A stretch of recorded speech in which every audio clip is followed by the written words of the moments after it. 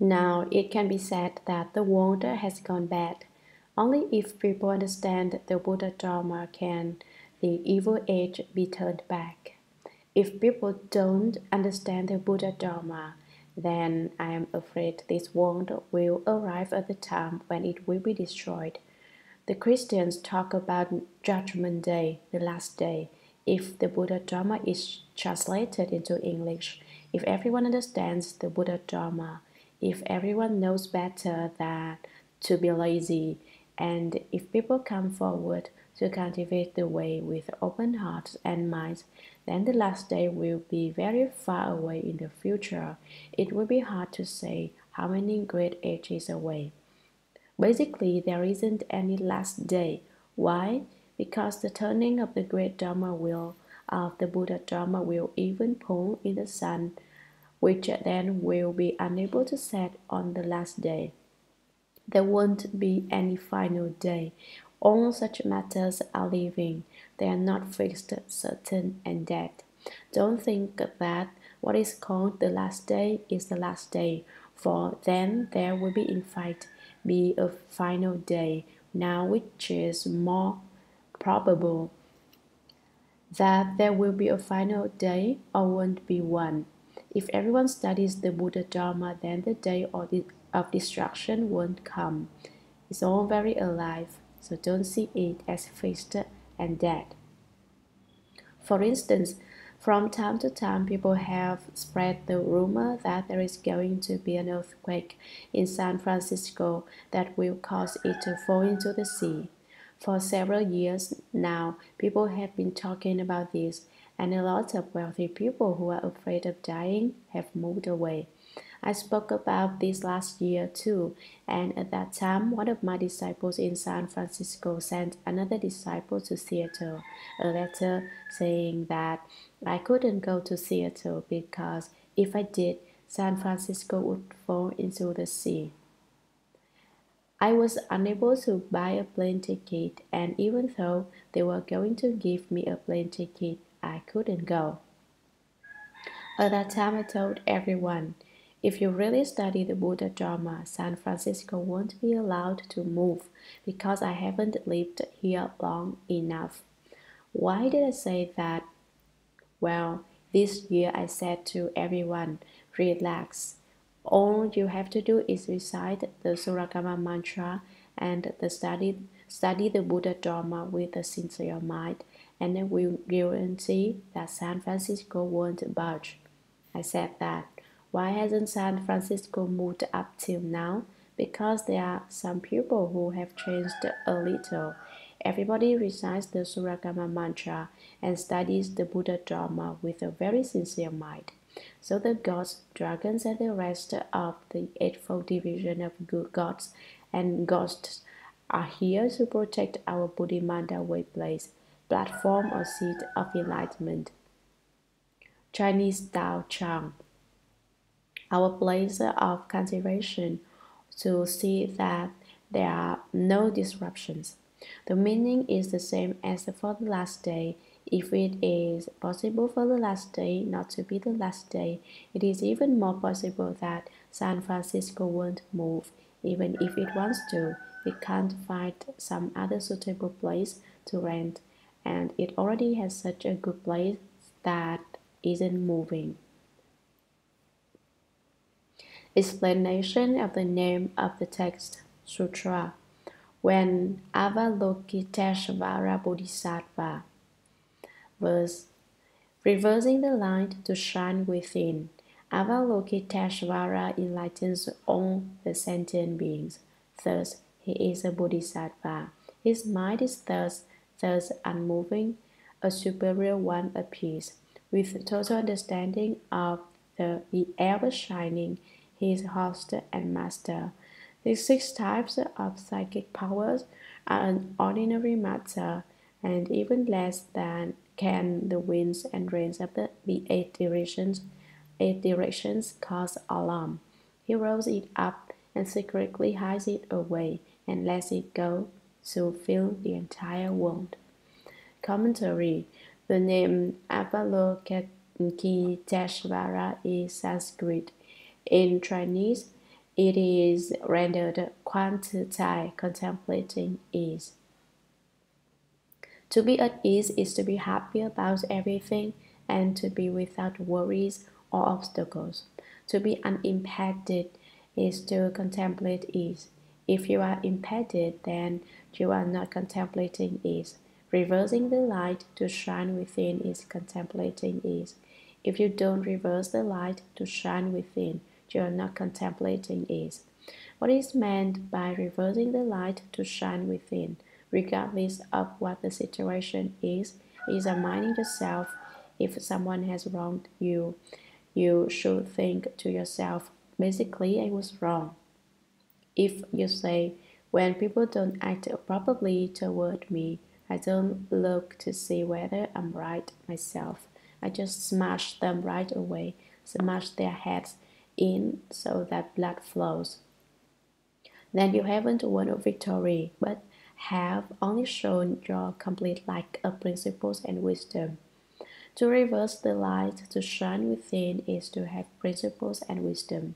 Reverse the light and contemplate whether or not you are at ease. I will explain the two characters to Tsai, which together means ease. The two is oneself, and the Tsai is where one is. I'll say it word for word. If you write here, are you right here, Tsai, or aren't you? In other words, do you have false thoughts or not? If one has false thoughts, then one too is not right here. It's very simple. To reverse the light to shine within is simply to see whether you have false thoughts. If you have false thoughts, then you aren't at ease. If you don't have false thoughts, then you are at ease. That's how wonderful it is. Avalokiteshvara enlightens all the sentient beings. Thus, he is a Bodhisattva. What is a Bodhisattva? A Bodhisattva is somebody who wants to enlighten sentient beings. The Chinese word for enlighten is jiao, to make people understand. It isn't the jiao, which means to stir up trouble. Add the 11th hand to the character jiao, meaning to enlighten. It becomes another jiao. It turns into a lot of trouble. The stirring up trouble jiao is not to enlighten sentient beings, but to make them stupid and try to turn what is good in their lives into what is evil. But here in the verse, jiao means to bring understanding to all sentient beings. What is meant by sentient? Be careful not to misunderstand the text here by hastily assuming that the word sentient, yu qing, means emotional love, qing, I. As the Chinese characters can be interpreted in another context. No, to enlighten sentient beings is to empty yourself of love. You must see love as empty, that is to be a Bodhisattva. Therefore the verse says, his mind is thus unmoving, a superior one of peace, thus unmoving, means there is no dharma that is not thus. All dharmas are thus nistharma, and all afflictions and troubles have disappeared. To be unmoved is to have the power of samadhi. Doesn't the Lotus Sutra say, his mind is at peace? To be at peace in this way is to be very happy and to possess great tranquility, with total understanding of the ever-shining, his host and master. You should have the total understanding of the ever-shining prana wisdom. If you don't understand, then you do not shine. If you are not shining, then you don't understand. Therefore, you should understand and then understand even more. Shine and shine even more.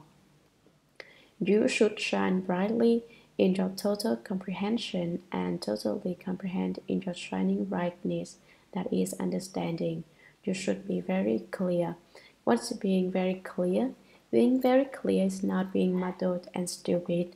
If you understand that to do a certain thing is wrong, and you still go ahead and do it. That is piling stupidity on top of stupidity. You are doubly stupid.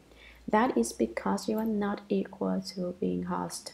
Being host and master is being able to be in control. I am master and I am host.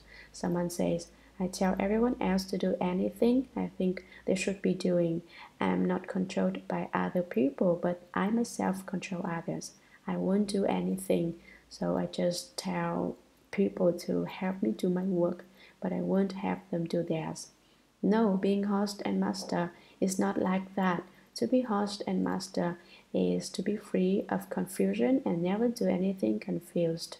To be in control at all times is to have genuine wisdom. You are without prejudice and you don't act on the basis of devil knowledge and views. You don't take drugs or do anything improper or disruptive. If you act improperly, then you get a chance to take a look at stupidity. 6 types of psychic powers are an ordinary matter. If you can be in control, you will naturally have the 6 psychic powers. They are 1. The psychic power of the heavenly eye. 2. The psychic power of the heavenly ear. 3. The psychic power with regard to past lives. 4. The psychic power with regard to the minds of others. 5. The spiritually based psychic powers. And 6. The psychic power of the extinction of outflows. If you do not have the 6 types of psychic power, it is because you are not in control, because you are influenced by all the external circumstances you find yourself in. You are influenced by people and have no influence yourself to affect the situations that confront you. When you are able to turn situations around, then no matter what comes, you will be unmoved. Don't be bold and say that you already know how, because to be unmoved means that even in a dream you are not affected by states of consciousness. That is to be host and master. If you are not affected by internal or external states, and if you have real wisdom and the 6 psychic powers, then you have a very ordinary talent working for you. Nothing spectacular, just something very ordinary. And even less than the winds and rains of the 8 directions cause alarm. The winds and rains of the 8 directions refers to the last 2 lines of a famous poem by Hsuan Hua, 1037, 1001, 1037, 1101. I bow to the God among gods, his hair light illuminates the world. Unmoved when the 8 winds blow, upright I sit in a purple gold lotus. Hsuan Hua sent the poem to the great master for Yin, 1011, 1086, and the master's reply was towards fart, fart. As soon as Hsuan Hua saw great master for Yin's criticism, he couldn't get it out of his mind, and he rushed across the Yangtze. He lived on the south side of the river, and great master For Yin lived on the north side. To find the master and scold him, he wanted to tell the master that he had written an enlightened poem. So how could the master possibly have replied, fart, fart? In fact, the great master For Yin criticized him. Not only did Hsuan Hua fart, he blazed forth and wanted to scourge For Yin to death. So he rushed across the river and burst into the master quarters without ceremony and shouted, "How could you possibly scold someone and slander him that way by writing fart, fart?" For Yin replied, "Who I was slandering? You said you were unmoved by the winds of the 8 directions, but just by letting 2 small farts I've blown you all the way across the Yangtze. And you still say that the winds of the 8 directions don't move you? You don't have to talk about 8 winds. just to my two thoughts bounced you all the way up here. Then Hsuan Hua thought, that's right. I said that I'm unmoved by the 8 winds, but 2 words have been enough to make me burn with anger. Realizing that he still didn't have what it takes, he bowed to the master and sought repentance. What are the winds of the 8 directions? 1. Praise. For example, Upasaka, Sanskrit term for a Buddhist layman. You are really a good person. You really understand the Buddha Dharma and your wisdom really shines. Furthermore, your genius is unlimited and your eloquence unobstructed. 2. Ridicule. For instance, it's the scientific age now, and you study Buddhism. Why do you study that old superstitious rubbish? Really, ridiculous ridicule. And yet you think you're right. How can I study Buddhism now in the scientific age? Cause and effect, know me and know you. How can such metaphysical theories be worth anything in the age of science? I am I and people are people. You become confused and are moved by the blowing of the wind. 3. Suffering. The wind of suffering makes you suffer. To be unmoved while seriously performing ascetic practices is an example of being unmoved by the wind of suffering. 4. Happiness. To eat well, to wear good clothes, to have a good place to live, and to be especially happy all day long, thinking, this certainly is good, is to be moved by this wind. 5. Benefit. You think, all I do is go to a lot of trouble cultivating. I don't even have any false thoughts. Consequently, people come to me and make an offering of $1 million to build a temple, and they are very, very happy. That is to be moved by the wind of benefit. 6. Destruction. Perhaps the wind of benefit blew yesterday, but tomorrow people may come and ruin everything. They tell people, that monk is no good, don't believe in him. He will do anything, believe in me instead. 7. Gain. 8. Loss. Those are the 8 winds. The verse says, and even less can the winds and rains of the 8 directions cause alarm. It means that the 8 winds blow, but I don't move. He rolls it up and secretly hides it away. When you close this sutra, you should store it in a good place, not a place that indicates you lack of respect. You should respect it and let it go to fill the entire world. When you open it, the wisdom of prana fills the sixfold union, that is, north, south, east, west, above and below, which together represent the world. This prana dharma door is very wonderful. Prana and Emptiness Sutra. When Avalokiteshvara Bodhisattva was practicing the profound Prajna Paramita verse, practice the way, cultivate yourself, and do not research outside. The prana of your nature is a deep and secret cause. White billows soar through the heavens, the black wave seas. Nirvana, the other shore, effortlessly is climbed. Time and again, don't miss the chance. Care for it. Be diligent, take hold of the divine innocence. Unclear marriage. Thousand news arrives. Now is there, now is not. See what is originally esteemed. Commentary. The word practicing in the sutra is simply what we understand as cultivation. As to profound, it is the opposite of superficial.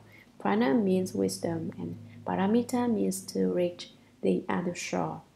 The text says that Bodhisattva Avalokiteshvara cultivates profound, not superficial prana. What is profound and what is superficial? Profound prana is a wonderful wisdom. Superficial prana is limited to an understanding of the 4 truths. and the travelings of conditioned causation. Pratiyasam Mutpada, as studied in the Hinayana, the small vehicle. But only the wonderful wisdom of profound prajna can cause you to actually reach the other shore. Who is it who can arrive at the other shore? Avalokiteshvara Bodhisattva. When Shakyamuni Buddha spoke this sutra, he took special note of the great Bodhisattva Avalokiteshvara, who practices profound prajna and who has already reached the other shore. Thus, the sutra says, when Avalokiteshvara Bodhisattva was practicing the profound Prajna Paramita, those are the two vehicles, arhats and conditioned enlightened ones, are unaware of profound prajna and cultivate only a superficial prajna, which is concerned with the analysis of emptiness. In their contemplations, they make a very fine analysis of all form dharmas and mind dharmas. What are form dharmas and mind dharmas? Form dharmas are perceptible, while mind dharmas are not. To make the distinction even clearer, everything that has perceptible characteristics and is conditioned is said to possess form. These mind dharmas are not perceptible objects. They can only be recognized as kinds of awareness. The fact that an awareness lacks by perceptible characteristics indicates that it is a mind dharma, while that has perceptible characteristics but lacks awareness is called a form dharma. Form dharmas make up the first of the 5 skandhas, while feeling, cognition, formation, and consciousness, the remaining 4 skandhas, are all mind dharmas, since they lack perceptible characteristics. Therefore, when Avalokiteshvara Bodhisattva was practicing the profound Prajna Paramita, he illuminated the 5 skandhas and saw that they are all empty. To talk about prajna is to talk about emptiness. Fundamental, there are many kinds of emptiness, but now, for simplicity's sake, I will explain 5 basic kinds. 1. Insensate emptiness. This kind of emptiness lacks any knowing consciousness. It has no awareness. This emptiness, the ordinary emptiness known to most people, is called insensate emptiness because it consists merely of the emptiness we can see with our eyes, and it lacks its own awareness. It is the false, insensate emptiness people see in places where there is nothing at all. That lack of anything in a place is not the true emptiness. 2. The emptiness of annihilation. This is emptiness as it has been understood by those of certain external paths, none of whom understand the principle of true emptiness. They say that when people die, they cease to exist, that is, they are annihilated, and so their version of emptiness is called the emptiness of annihilation. 3. The emptiness of analyzed dharmas. This emptiness is the contemplation cultivated by those of the small vehicle. They analyze form as form, mind as mind, and sort them into their constituent dharmas without realizing that they are all empty. They only go so far as to say that because a perceptible characteristic can be analyzed as one of various form dharmas, that because feeling, cognition, formation, and consciousness can be analyzed in terms of various mind dharmas, they are empty. As a consequence, those of the 2 vehicles are not certified as ones who have accomplished the wonderful meaning of true emptiness, the stop of the transformation city, the enlightenment of those of the 2 vehicles, arhats and pratyeka Buddhas, is compared to a city conjured up by magic that has no real existence.